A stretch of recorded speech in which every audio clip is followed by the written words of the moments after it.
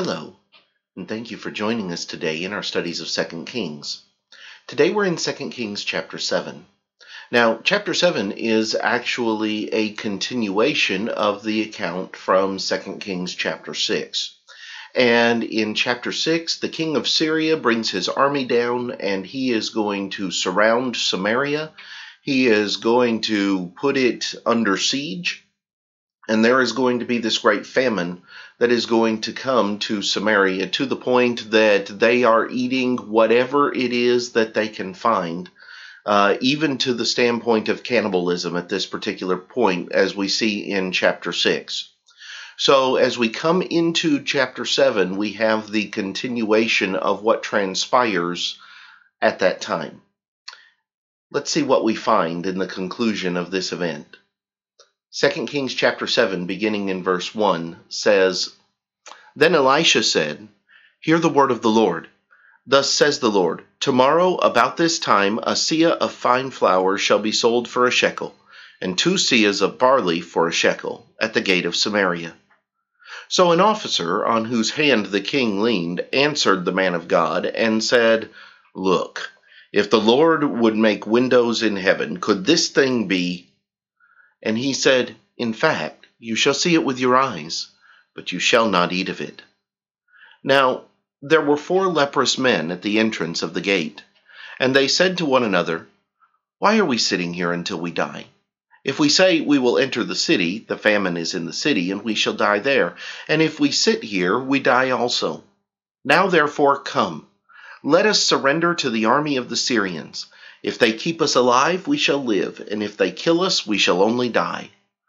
And they rose at twilight to go to the camp of the Syrians. And when they had come to the outskirts of the Syrian camp, to their surprise, no one was there.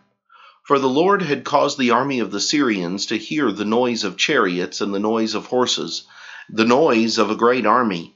So they said to one another, Look, the king of Israel has hired against us the kings of the Hittites and the kings of the Egyptians to attack us. Therefore they arose and fled at twilight and left the camp intact, their tents, their horses, and their donkeys, and they fled for their lives. And when these lepers came to the outskirts of the camp, they went into one tent and ate and drank, and carried from it silver and gold and clothing, and went and hid them. Then they came back and entered another tent, and carried some from there also, and went and hid it. Then they said to one another, We are not doing right. This day is a day of good news, and we remain silent. If we wait until morning light, some punishment will come upon us. Now therefore come, let us go and tell the king's household. So they went and called to the gatekeepers of the city, and told them, saying, We went to the Syrian camp, and surprisingly no one was there. Not a human sound, only horses and donkeys tied, and the tents intact. And the gatekeepers called out, and they told it to the king's household inside.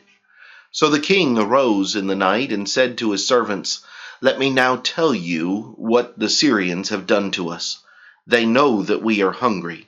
Therefore they have gone out of the camp to hide themselves in the field, saying, When they come out of the city, we shall catch them alive and get into the city. And one of his servants answered and said, Please, let several men take 5 of the remaining horses which are left in the city. Look, they may either become like all the multitude of Israel that are left in it, or indeed, I say, they may become like all the multitude of Israel left from those who are consumed. So let us send them and see. Therefore they took 2 chariots with horses, and the king sent them in the direction of the Syrian army, saying, Go and see. And they went after them to the Jordan. And indeed all the road was full of garments and weapons which the Syrians had thrown away in their haste.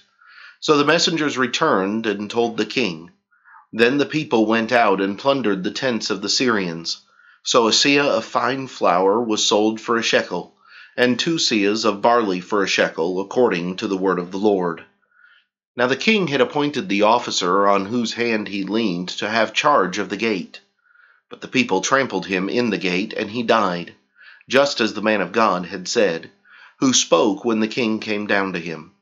So it happened, just as the man of God had spoken to the king, saying, 2 seahs of barley for a shekel, and a seah of fine flour for a shekel shall be sold tomorrow about this time in the gate of Samaria.